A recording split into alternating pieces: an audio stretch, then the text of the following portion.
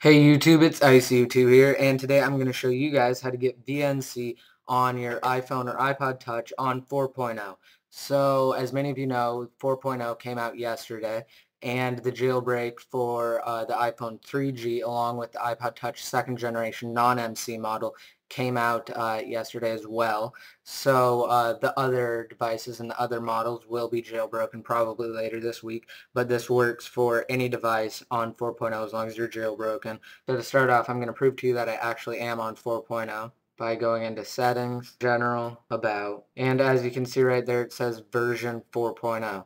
So obviously I'm on 4.0, and also you can tell because I have the folders and I have this multitasking right here, but doesn't really matter. I'm going to go into Cydia and I'm going to show you guys how to get VNC. Okay, so once Cydia is loaded up and it's done refreshing the data and whatnot, you're just going to go to the search button at the bottom and you're just going to type this in, VEENCY, and you're just going to get it right there. It's the first one. And you can also get the SB settings toggle if you desire. That's what I got, because you can just toggle it on and off in SB settings instead of actually going to settings. So once you have that, you're going to go to your computer and you're going to need a VNC client. Now I will have a link in the description for Mac and PC users. I use Type VNC for PC and I use Chicken of the VNC for my Mac side. So like I said, I'll have a link to those in the more info. Okay, so now I'm going to show you guys how to connect to it. First, you're either going to need SB settings, or you're going to have to go into settings, Wi-Fi, your Wi-Fi network, and then take note of the IP address. Or like I said, in SB settings, you can just slide over and take note of this Wi-Fi IP address, and then just write that down.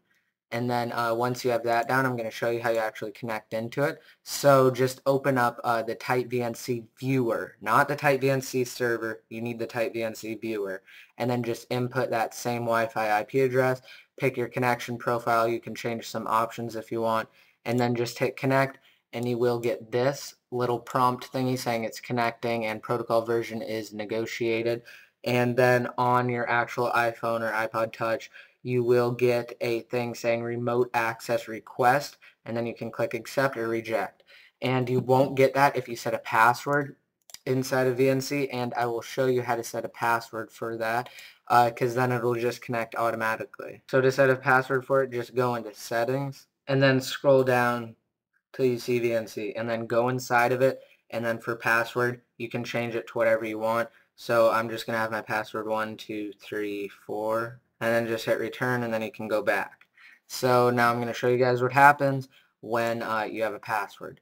So you'll click connect, and then it'll ask you for the password. It says my caps lock is on, but my password is 1234. And then just click OK, and then it instantly connects, and I don't have to accept or reject anything. So now it's connected, and now I can view and actually control my iPhone. I will show you that I can type, and it recognizes that. So